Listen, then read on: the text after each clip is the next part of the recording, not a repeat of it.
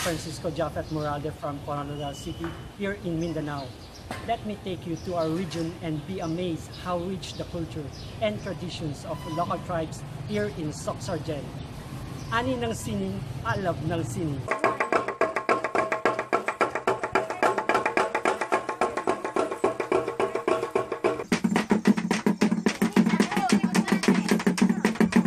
This is the Blonde tribe from Socsargen region, showing their welcome dance. Playing their different tribal musical instruments.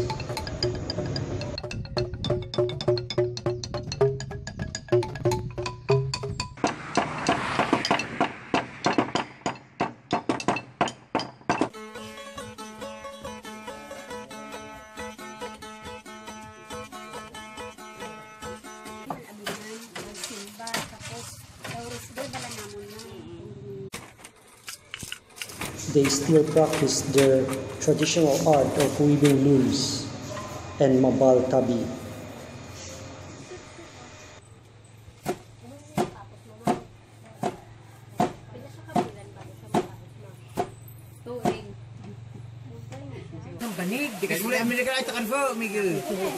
Remote mountains of Malapatan, there are some Blaans who are into mat weaving.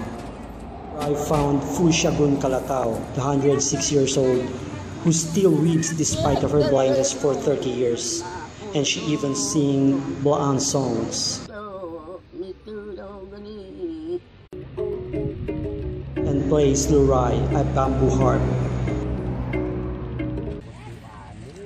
In Manun, there are some Blaan who still practice the traditional sunday and smat.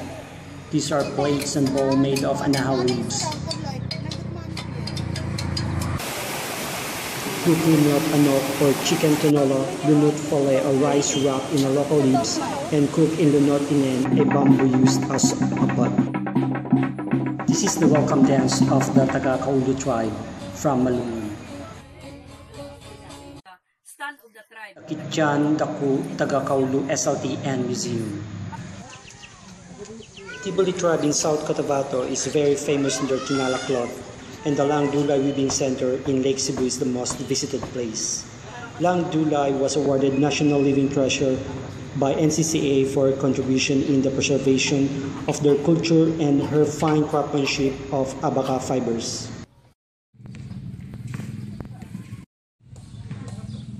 This Gunu Tiboli in Barangay Lemsnolon in Tiboli is famous for their homestay. It's a gunubong or a big house.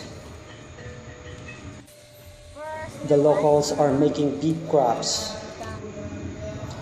Their famous klabu or princess net is where every guest sleeps.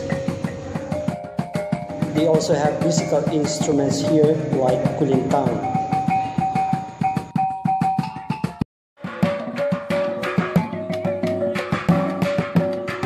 In Kiamba, Sarangani Province, Lemohen Cultural Dance Troupe is famous here.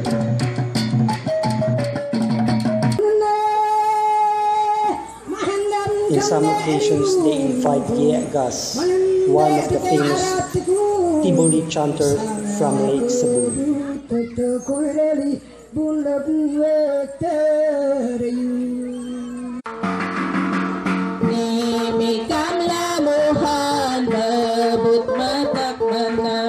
Gafat matay bangwa natay wadak dan kumtanggong. They are Manobo tribe from Magtet, taken during the Kabulunan Festival in Kidapawan last year. It's a festival of gathering of different tribes in Cotabato, particularly the Bagobo Tagabawan, Laan, Keduray, Manobo, Manobo Ulamanon, Manobo Tinanamen, and Arumanon Manobo. In this lang festival in Malungun, there are tribal games like this Magapfali in Baan and Babayu sa Umay in Taga-Kaulu.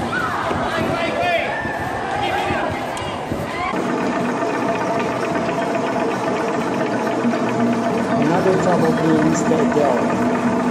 It's a dance accompanied by tribal instruments and it's practiced way before the Spaniards came.